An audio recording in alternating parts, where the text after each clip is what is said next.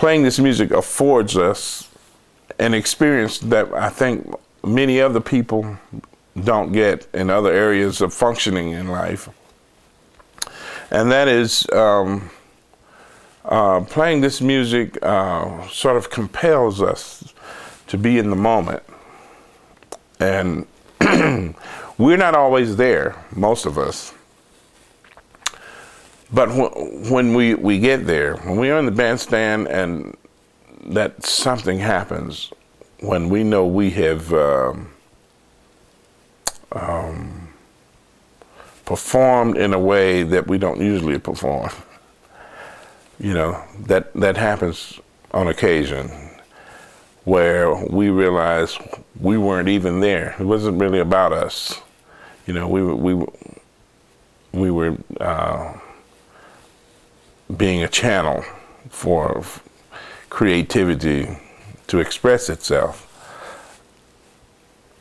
And that's such a profound experience, you know, that when it happens, we're driven to try to find that experience again.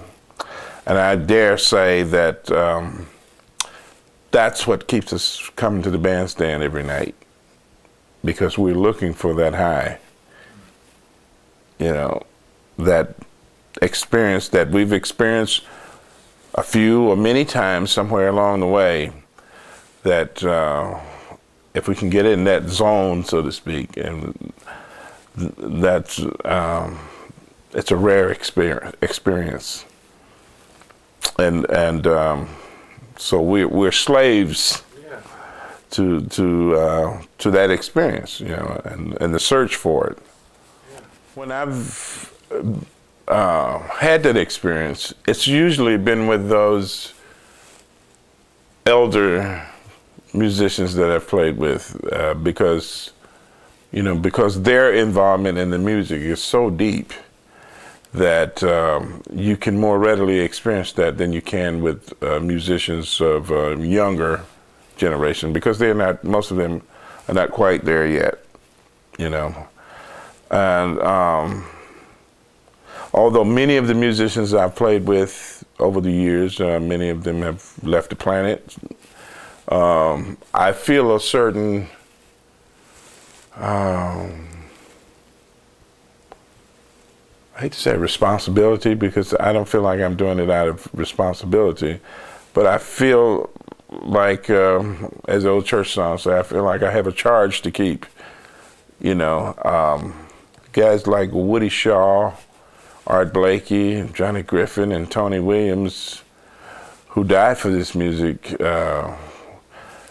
put an investment in me. They invested their time and their interest and their love in me. And I'm not even sure that I even deserve to be there when I look at the kind of giants they were. And I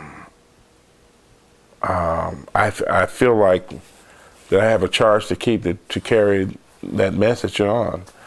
And that's why being a jazz messenger has that title has a special significance to me at this time.